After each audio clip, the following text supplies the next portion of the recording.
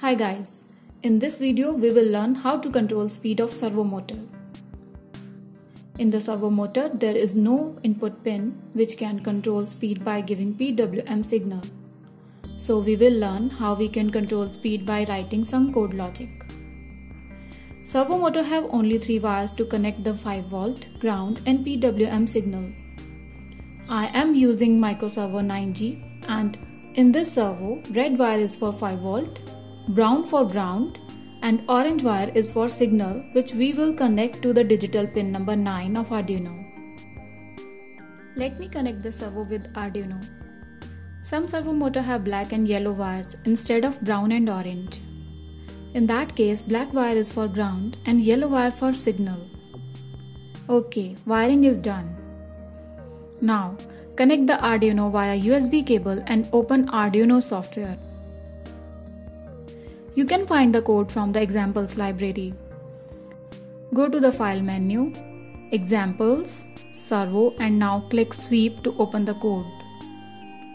In this example code, they are already controlling the speed of servo motor by using for loop and delay function.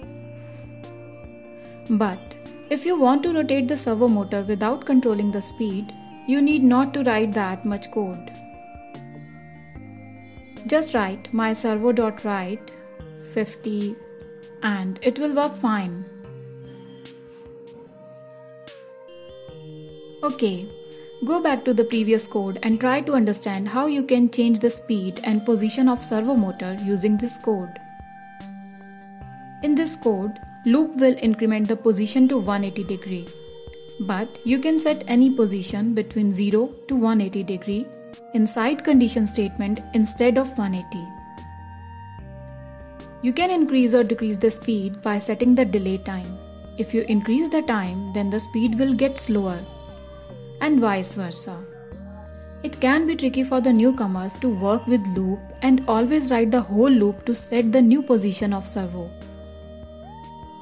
To make it simple, I have created a method which holds the whole loop functionality, and whenever you want to set the new position of servo, you only need to call move to function like this.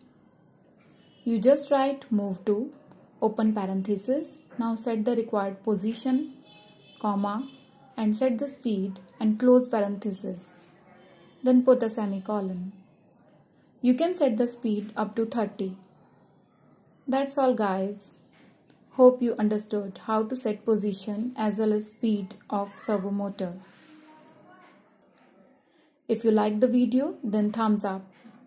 Please comment and tell me how's the video. And if you have not subscribed our channel, then please subscribe and ring the bell.